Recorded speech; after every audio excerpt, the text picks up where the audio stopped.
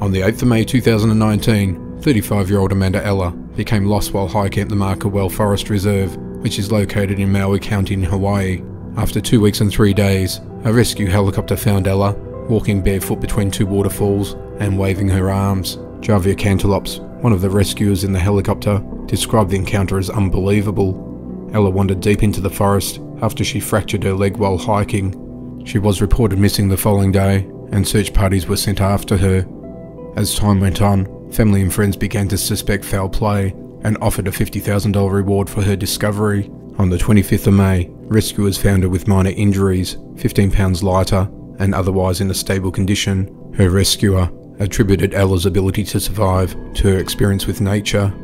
Closs said her career as a physical therapist, as well as a knowledge of yoga techniques and of the local vegetation, are what saved her life. Eller's parents were relieved and extremely grateful to be reunited with their daughter. Almost 3 months after her parents were shot and killed in their Wisconsin home on 15th of October 2018, investigators found their missing daughter, 13-year-old Jayme Closs, more than 60 miles away from where she disappeared the night of her murder. Jayme approached the woman who was walking her dog around 5 p.m. on 10th January 2019 in Gordon, Wisconsin. The woman recognized her immediately and took her to a nearby neighbor's house and called 911. The police quickly arrived at the scene and took 21-year-old Jake Patterson into custody. He confessed to scoping out Closs's home after he randomly saw her boarding a bus. He spent 2 weeks planning her kidnapping and even shaved his head to prevent any DNA evidence linked to the crime scene. Jayme was later admitted to the local hospital for medical treatment. Her aunt Sue Allard explained to the media that she expected any news about her niece to be the worst. "I just cannot believe this." The kidnapper's mother, according to a neighbor, was totally distraught over her son's supposed actions. Jake pleaded guilty to 2 counts of first-degree intentional homicide and 1 count of kidnapping. On 24th May 2019, Patterson was sentenced to 2 consecutive life sentences in prison without a possibility of parole. As he left one of the courtroom hearings, he reportedly commented to no one in particular, "Bye, Jayme." Jan Broberg was just 12 years old when family friend and neighbour Robert B. Berchtold took Jan from her home, claiming he was taking her horseback riding.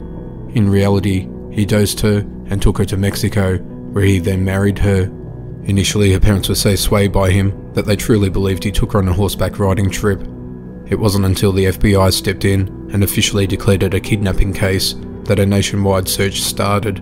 As the FBI investigated, they discovered that Berchtold had intimate relationships with Jan's parents just to get close to her. During their first abduction in 1974, Berchtold told Jan that she had been taken by a UFO and she was part alien. He said she needed to complete a mission, conceive a child with a human male. Berchtold said he was to be the father. He continued to molest her while living in his motor home in Mexico before authorities stepped in and arrested him.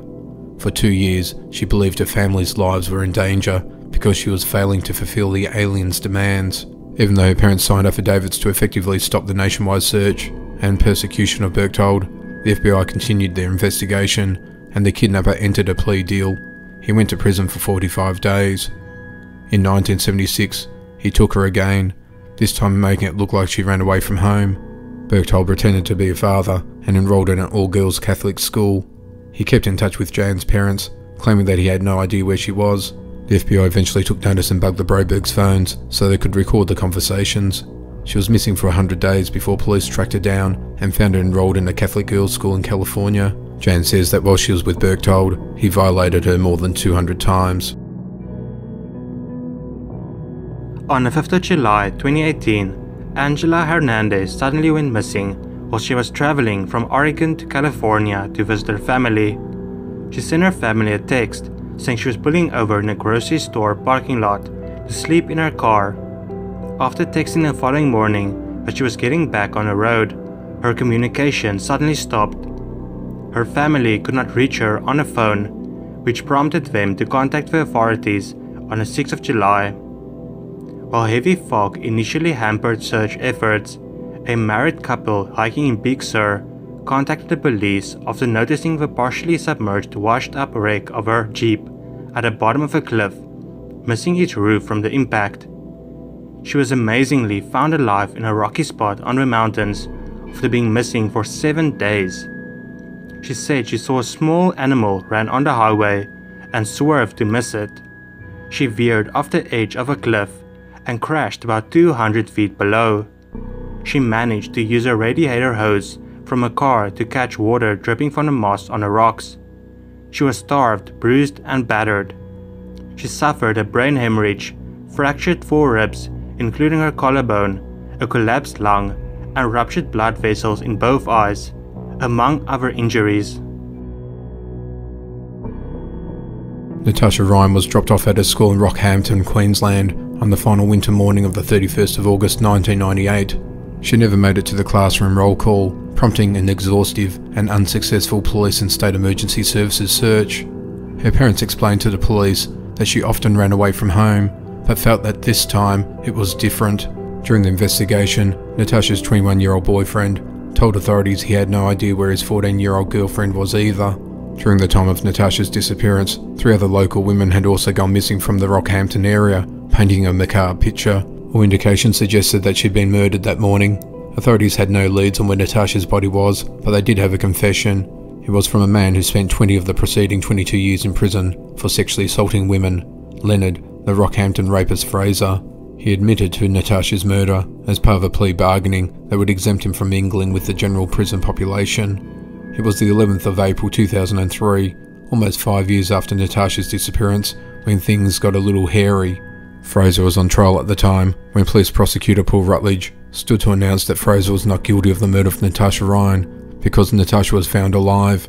Detectives found her the night before, healthy and well, hiding in the cupboard at her boyfriend Scott Black's house. He had of course insisted to the police on numerous occasions that he had not seen or heard from Natasha. This couldn't have been further from the truth, as he had been hiding her all along. The teenager had been living quietly with Scott, first at Yeppoon and then back at Rockhampton, just 4 kilometres away from the mother. She told investigators that when visitors were over, she would hide in cupboards, but otherwise she would wander around the house like normal, albeit with the curtains closed. When she left the house, it would be under the cover of complete darkness. Natasha was fined $1,000 for causing a false investigation. Scott was convicted of perjury and handed a 3-year jail sentence, of which he served 12 months. He was also forced to pay $16,000 towards the costs of the investigation. Lucy Ann Johnson was born on October 14, 1935 in Alaska. Her parents eventually moved to Yukon in Canada, where she lived from 1943 to 1952. Lucy met Marvin Johnson, who became her husband, in 1954. They moved to Surrey, British Columbia. On the morning of May 14, 1965, Marvin Johnson went to the police and told them that his wife Lucy is missing. The police was shocked to learn that Lucy had actually been missing for 4 years. Since Marvin did not report his wife missing for 4 years, the police immediately became suspicious. There was absolutely no evidence, however, and the case went cold. The Surrey Police Department renewed their efforts in trying to find Lucy in 2013. This also motivated Lucy's daughter, Linda, to help find her mom. Linda now had children and grandchildren of her own. She ran newspaper ads in areas she knew her mother frequented. One of those areas was Yukon, where she lived when she was younger. A woman responded to the newspaper ad and told Linda that she believes they are half-sisters. She told Linda that her mother Lucy was still alive.